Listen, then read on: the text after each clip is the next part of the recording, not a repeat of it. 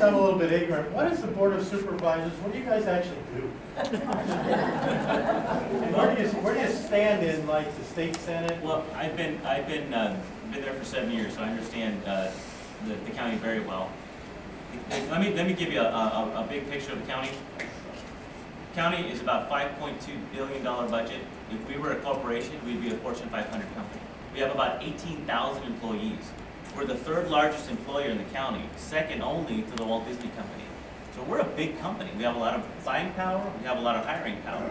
We administer roughly the $5.2 billion, but a little known fact is we only have about 12% of that budget is discretionary. So the Board of Supervisors only has control of about $670 million, give or take. And we distribute that money to 26 other agencies. The county's made up of 26 agencies. You know, you got the DA, you got RDMD, you got SSA, HCA, the libraries, healthcare agency, all these different agencies. And we distribute the money and the resources. The money comes from the politicians in Sacramento. We get it, and we distribute it to the county. Now, we don't get our fair share, I'll tell you that right now, because we constantly give more money out of Orange County than we bring back. The numbers are really easy. One of the things I would do as a Board of Supervisors, I'd lobby Sacramento and Washington to make sure that we get more of our fair share back in Orange County, because I'm a county manager. I run an agency for a living. I know the money we get back versus the money we give. So the Board of Supervisors, there's 5 of us. I would be responsible. The first district is Santa Ana, Garden Grove, Westminster. Any issues coming here? The issue is this, though. We have to be very careful about who you choose as a supervisor. Garden Grove doesn't need firefighters or police officers. They have their own. Santa Ana has their own police officers and firefighters. Westminster has their own police officers and firefighters. We have to be very careful about how we allocate funds and who's behind us and who's not behind us. So you got to be very cognizant of who is contributing campaigns and who's not contributing campaigns. Because the County of Orange only administers Midway City and pockets.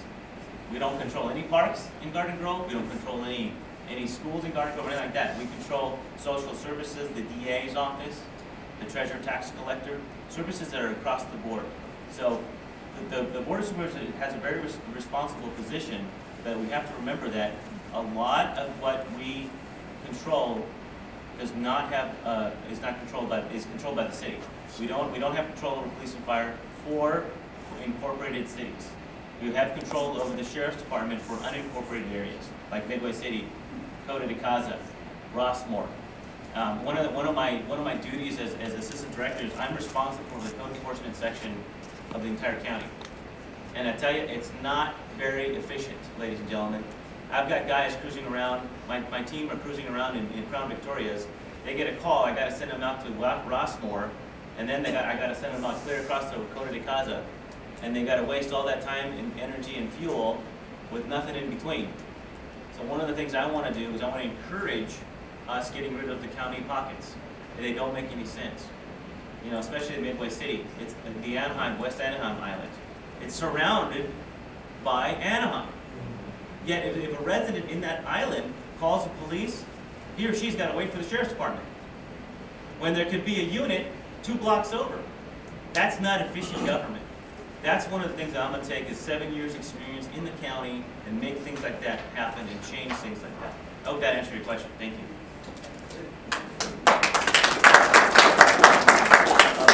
You know, that's an excellent question because there are lots of folks that wonder what the Board of Supervisors does here because they don't see their impact. They don't see a difference in their lives depending upon what the board does. And I think Carlos did a good job sort of outlining the formal responsibilities of the Board of Supervisors. But there's some informal responsibilities. And one of those informal responsibilities is ensuring that we do get our fair share of resources, however that occurs. Carlos mentioned that Garden Grove has enough firefighters and police officers. Well, I don't agree with that at all. In fact, if you ask the fire chief, you'll find out you have about the same number of firefighters a day as you did 20 years ago. The population of Garden Grove has increased dramatically. And the tasks assigned to firefighters have increased. They're not just guys putting out fires. They're doing hazardous materials. They're doing all sorts of things today. And so, well, I'll tell you what. Let me just finish, and then I'll let you clarify. All right. And so, my responsibility is to bring additional resources. Now, Carlos had also mentioned a moment ago that it's now virtually the entire Board of Supervisors that's endorsed it, I think. Say Pat Bates, and perhaps she's going to do the same. I am different. I view my role differently. I'm not going to be an echo of the Board of Supervisors.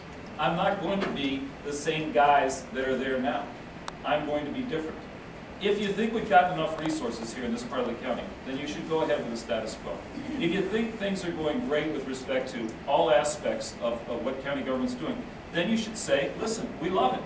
We want more of the same, and we should go with who the board thinks is the appropriate supervisor. But if you want somebody who, starting in 1987, was fighting for you and had a different perspective and fought in a very tough environment for you, then you make a different choice and you vote for me. And in a moment, I'm going to let Carlos stand up and clarify that his answer, or clarify my answer, as the case may be. But I want to just thank you. I unfortunately have another engagement here at 1:30, so I want to thank you so much for the opportunity to come and visit with you. I am sorry, and I think Carlos probably joins me in this, in saying that there are going to be 10 candidates on the ballot. 8 are still, as I'm told, actively campaigning, aren't here. But I would ask one final thing. There's 21 days to the election. And we want people to come to government. And we want people to come to government who have the right values, who care about all of us. But sadly, the way the process has evolved, it's evolved such that it becomes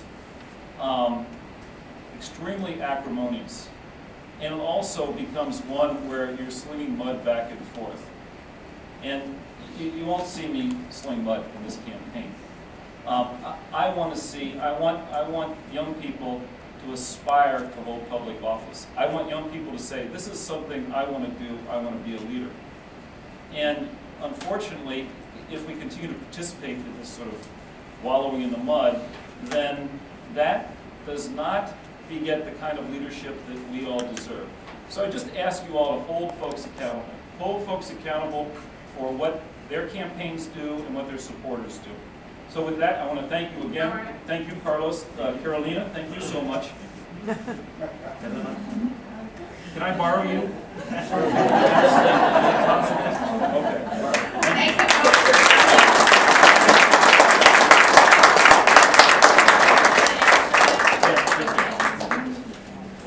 Thanks, Tom. I just want to clarify something that I didn't say. I didn't say that I feel Garden Grove or Westminster or Canada has enough police and fire. I said that the county of Orange is not responsible for those personnel. We can't manage the police and fire of Orange County for these cities. That's all I meant. As a former law enforcement officer and a guy who was out there with a badge and a gun strapped to his hip, trust me, we always need more cops and more firefighters on the streets. And I just wanted to point that out.